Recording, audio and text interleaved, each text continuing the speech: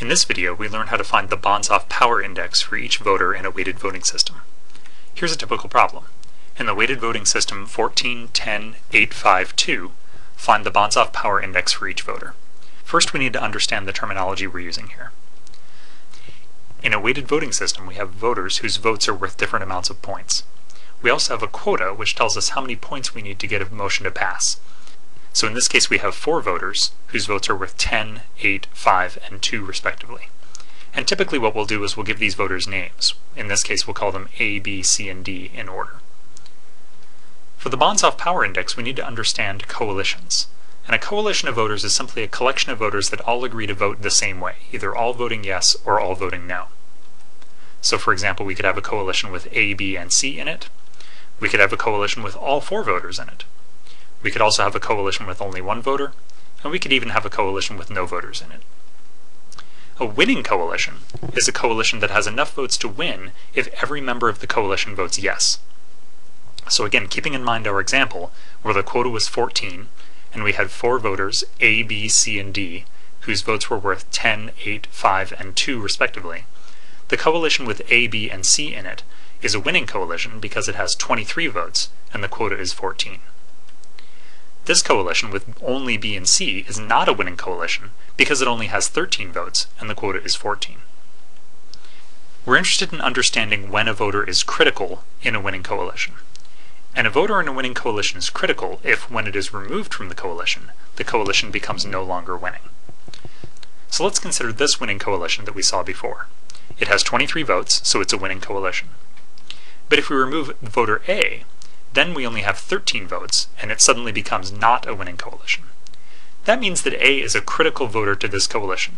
In other words, this coalition needs to have A in it in order to stay a winning coalition.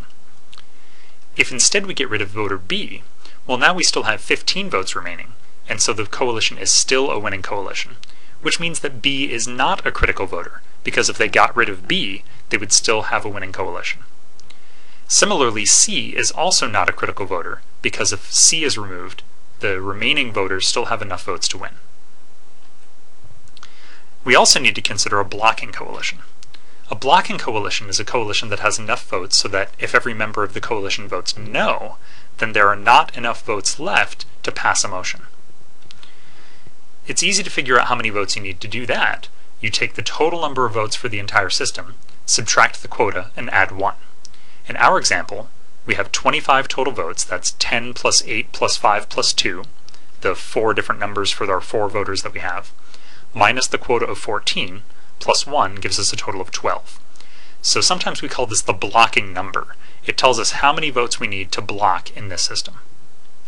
So for example, this is a blocking coalition because it has 10 plus 8 plus 5 gives us 23 votes, and that's well more than the 12 votes that we need to block. This is also a blocking coalition because it has 12 votes. It's not a winning coalition, but it is a blocking coalition. This is not a blocking coalition because it only has 7 votes. So you need 12 votes to block, but 14 votes to win in this system. Once again, we can consider critical voters in blocking coalitions. And a voter in a blocking coalition is critical if, once again, when it is removed from the coalition is no longer blocking. So let's consider this blocking coalition. It has 23 votes, which is way more than the 12 that it needs to block. So what happens if we remove A? Well, if we remove voter A, we still have 13 votes remaining, which is still enough to block. So that means that A is not a critical voter in this blocking coalition.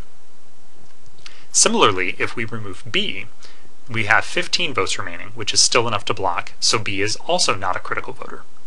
And once again, if we remove C, we have 18 votes remaining. That's still enough to block, which means that C is also not a critical voter. So in fact, none of the voters of this coalition are actually critical voters. Let's consider another blocking coalition. This coalition has 12 votes, which is just enough to block. So that means that if we remove A, we only have 2 votes remaining, and so it's not a blocking coalition anymore, and that means that A was a critical voter to this blocking coalition. If we remove D, we only have 10 votes remaining, which is also not enough to block, which means that D is also a critical voter to this blocking coalition. So to compute the Banzhaf power index, we need to look at every winning and every blocking coalition and find the critical voters in each one. We want to add up the number of times each voter was critical, And then the power index of a voter is the total number of times it was critical divided by the total number of times all voters were critical. So we need to look at all possible coalitions to figure out which ones are winning and which ones are blocking. A good way to do this is to count up the number of votes on each coalition. And now we know that we need 14 votes to be a winning coalition and 12 votes to be a blocking coalition. So in those winning question mark and blocking question mark columns, we'll just put a yes or a no, depending on whether or not that coalition has enough votes to either win or block. Notice that any coalition that is a winning coalition will necessarily be a blocking coalition, but you might have some blocking coalitions that are not winning coalitions.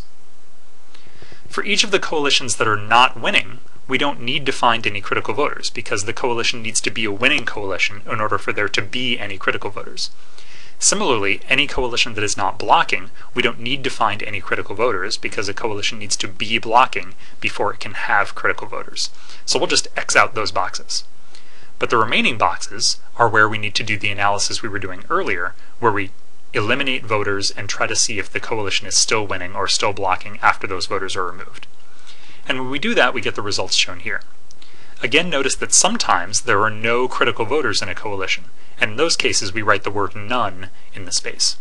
Notice the difference between crossing out a box, which we do when the coalition isn't winning or isn't blocking, which tells us we don't have anything to think about, versus writing the word none, where we actually had something to think about. We had to try to figure out if there were any critical voters, and when we thought about it, we found that there were no critical voters.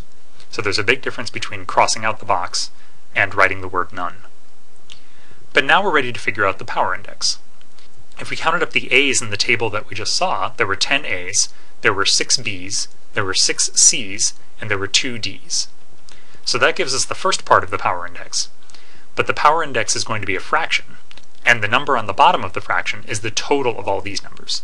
So we take 10 plus 6 plus 6 plus 2, that gives us 24. So we divide all these numbers by 24, and that gives us the power indices that we're looking for.